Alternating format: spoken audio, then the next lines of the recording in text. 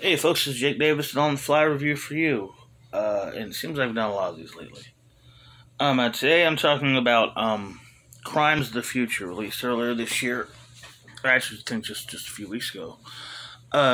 Directed by David Cronenberg, starring Viggo Mortensen, Lea Seydoux, Scott Speedman, and Kristen Stewart. The whole setup here is the undetermined, undisclosed future.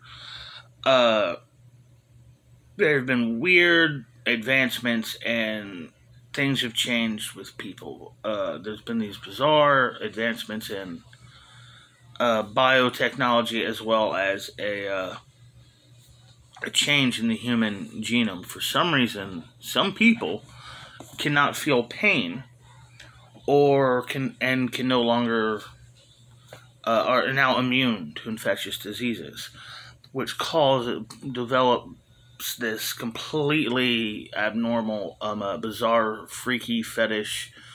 That's what I'm looking for. Mutilation kink, yeah, is what it is. So hold on, Hello, baby. yeah. Hello, yeah. It's the big one.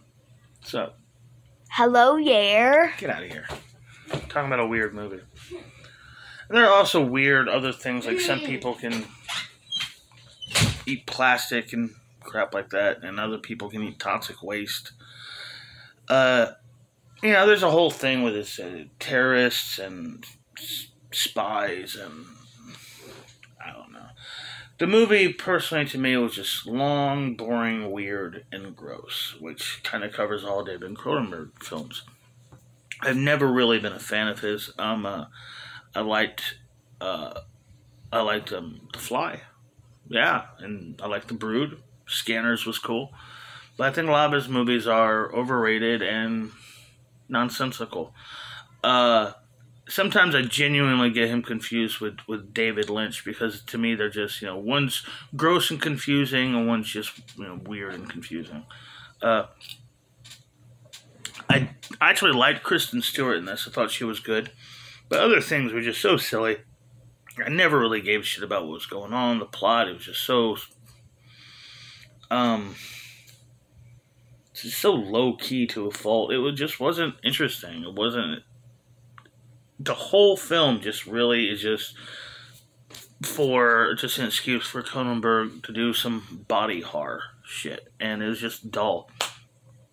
And I guess this is a touch of a spoiler, but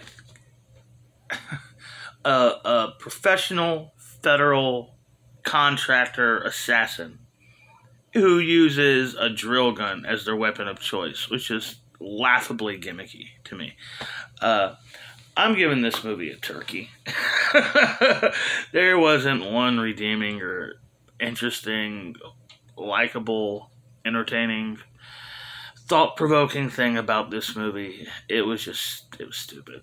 Anyhow, hope y'all enjoyed this video. I don't know why I didn't wear my Jurassic Park shirt yesterday for my Jurassic Park review. It was clean.